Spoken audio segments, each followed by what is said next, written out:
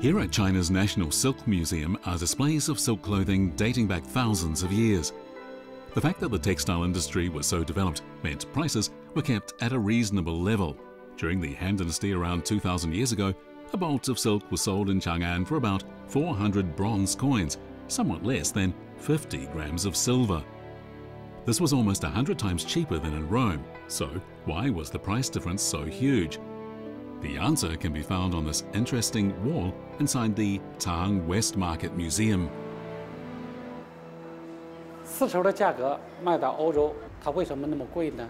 因为漫长的距离，还有这些中间商人。在这里我们可以看到中亚、西亚的很多民族，包括粟特人，包括大肉支人包括波斯人，包括阿拉伯人，包括突厥人，包括犹太人。这些胡商他们精通做商业的规矩，他们也精通讨价还价，他们赚这个中间的差价。 Instead of travelling the length of the Silk Road from beginning to end, the silk was transported in relays and it was sold and resold multiple times. Along the 10,000-mile road, foreign middlemen made their fortunes.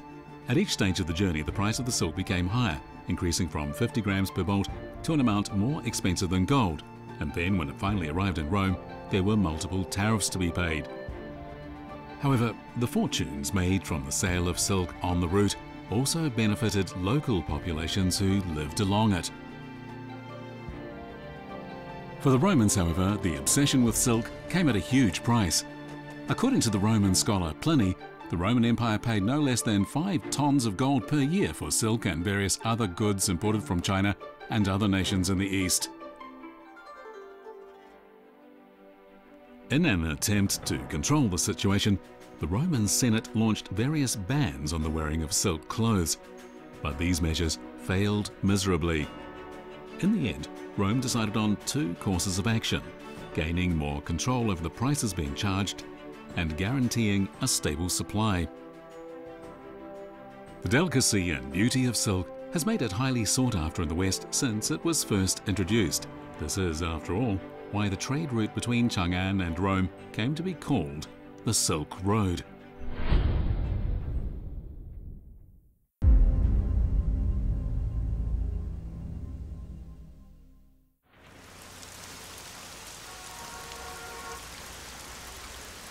"1,300 years ago, he was one of the most well-known figures in the Chinese city of Chang'an. This solitary Buddhist monk embarked on a non-stop pilgrimage traveling west on the Silk Road towards India in search of Buddhist scriptures. His name was Tang Sung, also known as Xuanzang. His adventures were later told by Wu Chang'an in the classic epic novel Journey to the West. But what actually happened during the journey is recorded in a book Xuanzang wrote himself.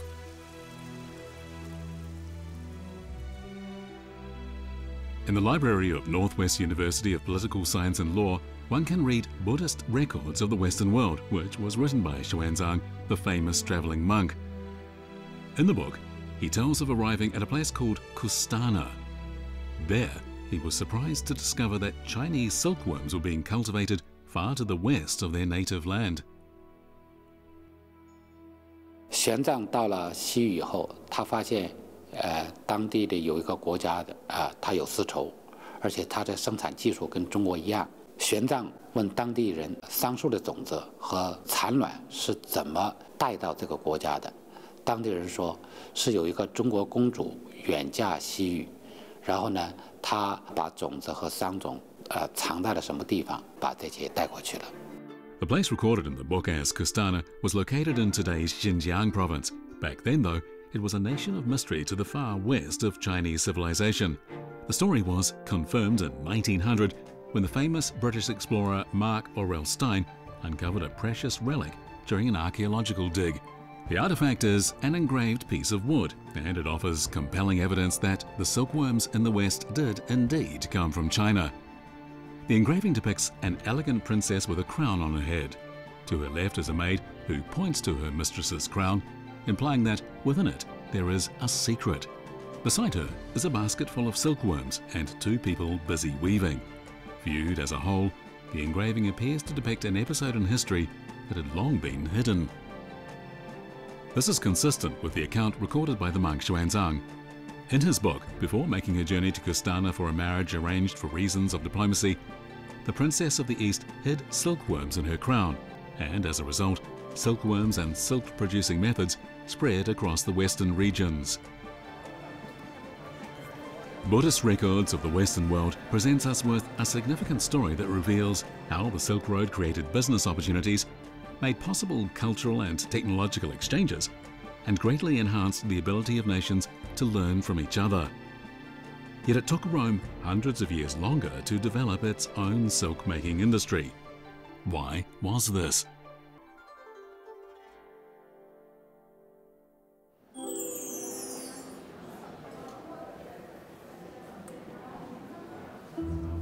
These silk fragments date back to the Tang dynasty over 1,000 years ago.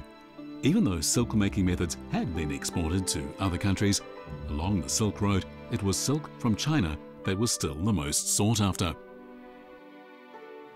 纺织业是唐朝支柱的产业之一，从种桑、采桑到抽丝，一直到织成品和印染，它形成了一个完整的产业链。所以丝绸在唐朝的成本是很低的，因此在进出口贸易当中，唐朝具有不可替代的优势。 This sophisticated industrial chain left the Tang dynasty uniquely placed in the international silk trade. The Persian Empire, conveniently located between Chang'an and Rome, built up a highly lucrative business as the middleman between the East and West. To maintain its strong position, Persia withheld silk-making methods from the West and spared no effort to block direct trade between China and Rome. Over time, this was to trigger a number of wars between the Roman and Persian empires. In the 6th century AD, Rome finally overcame the obstacles put in place by the Persian Empire, and the city was finally able to get hold of silkworm eggs brought to them from China by Indian monks. This made it possible for Romans to produce silk themselves. After the Industrial Revolution in the late 18th century, Italy became the hub for Europe's silk industry, and it eventually became the leading nation in the art of silk making. This fashion show in Xi'an brings the legacy of the Silk Road directly into the modern world. These creations are the product of groundbreaking collaborations and connections between East and West. Despite the wars, hardships, and long and challenging journeys, in the end it all paid off. As Xuanzi said in his poem on the silkworm, after painful yet amazing transformations, silkworms will benefit the whole world.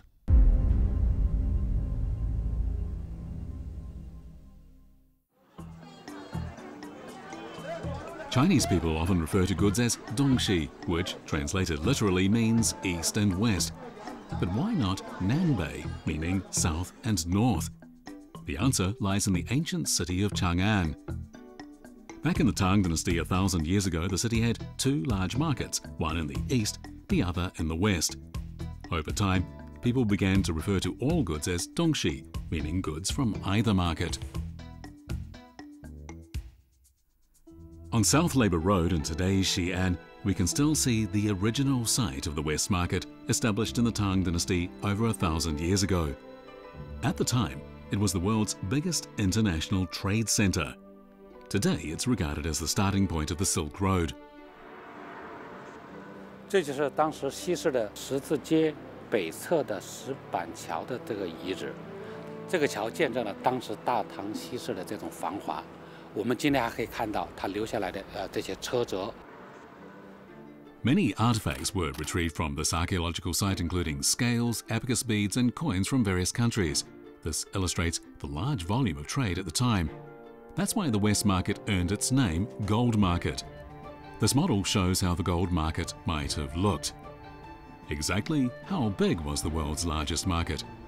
According to records, the West Market covered an area of approximately 107 hectares. That's as large as the combined size of over 130 football fields. It was home to more than 40,000 shops, not to mention thousands of street stalls. Walking around, you would have been surrounded by hundreds of traders. The market was said to offer over 200 different types of business, from silk and jewelry to books and medicine. Goods as big as a horse or as small as a bag of spices were available. There were wine shops and tea houses frequented by educated literati. And it was said there was good money to be made out of even selling porridge, such was the prosperity of this busy market. The entrance for foreign traders was Kaiyuan Gate, and since the West Market was closer to this gate than the East Market was, there were more business opportunities to be had at the West Market and more imported goods. It was a flourishing international market. 西市是当时世界上最繁华的地方之一了。外国人把他们的这个皮草啊、珠宝啊、香料等等他们的特产带到中国，在中国购买丝绸、瓷器、茶叶等等。这是当时世界重要的商品批发地、集散地，也是一个大的物流中心。Was there an equivalent to the West Market on the opposite side of the world in Rome?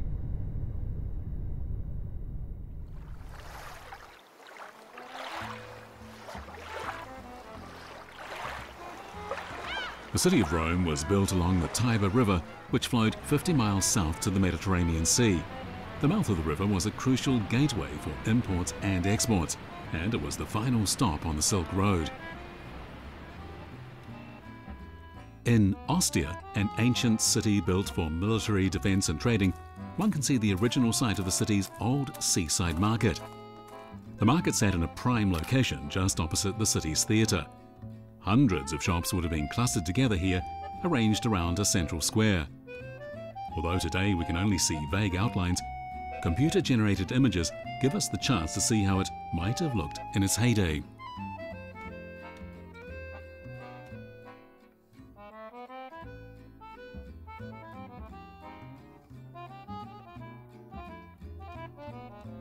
In front of the stores are mosaics full of vibrant pictures and patterns.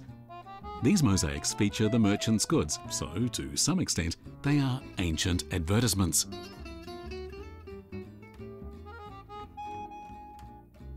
那里有一个著名的万字符，这万字符来自印度教。当时这里可能有很多的香料啊，从印度那边转过来。而印度地区，它作为一个罗马跟中国的一个中介的地方，也有很多商船从广东的南部转运到印度，然后从印度转运到这里来。Wandering around this place with its ruins and crumbling walls, one can easily sense the history lurking right here under your feet. Even though the wealth of ancient times can no longer be seen, it's not difficult to feel just how prosperous it was in the ancient past. But has the curtain fallen on the trade and business that once flourished so freely here? On the modern streets of these two ancient cities, things are still very busy. Vendors are still hawking, and people are still browsing. This is trade in the 21st century. Things change, people change.